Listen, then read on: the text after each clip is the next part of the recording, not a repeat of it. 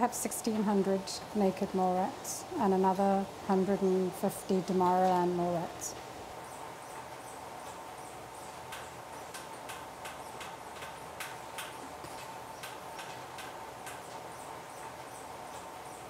I've worked on 168 different species, from kangaroos to snakes to reptiles to naked mole rats.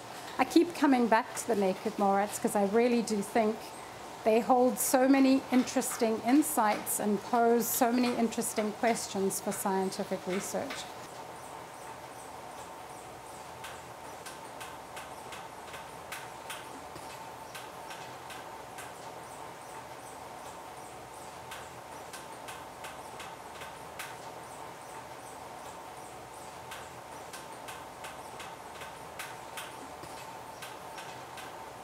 In terms of aging biology, I think the naked mole rat is the holy grail. I think we're going to learn an incredible amount about how to maintain health quality throughout our long lives like they do.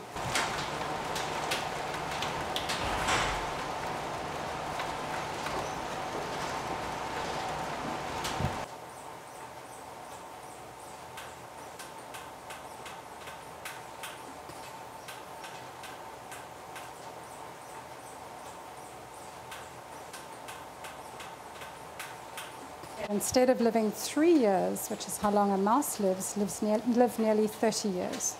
So they're living 10 times longer than expected, and they don't get cancer.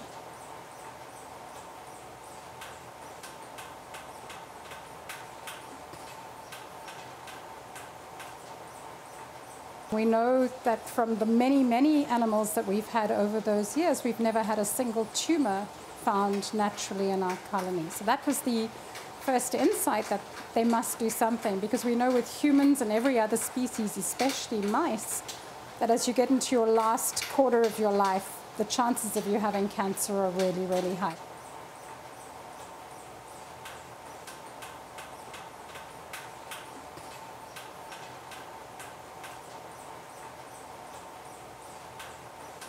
Are naked mole rats ugly? I guess beauty is in the eye of the beholder. I think they're not the most attractive looking animal until you've spent a little bit of time with them, and at that point in time I think that you have to admit they become really cute.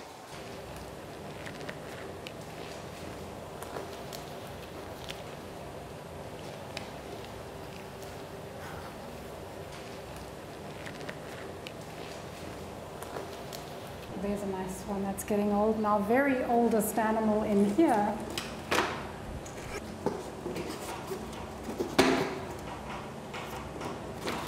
There she is. You got gloves on? Yeah. I haven't got my gloves on yet. Are you sure that's her? Yes. Okay.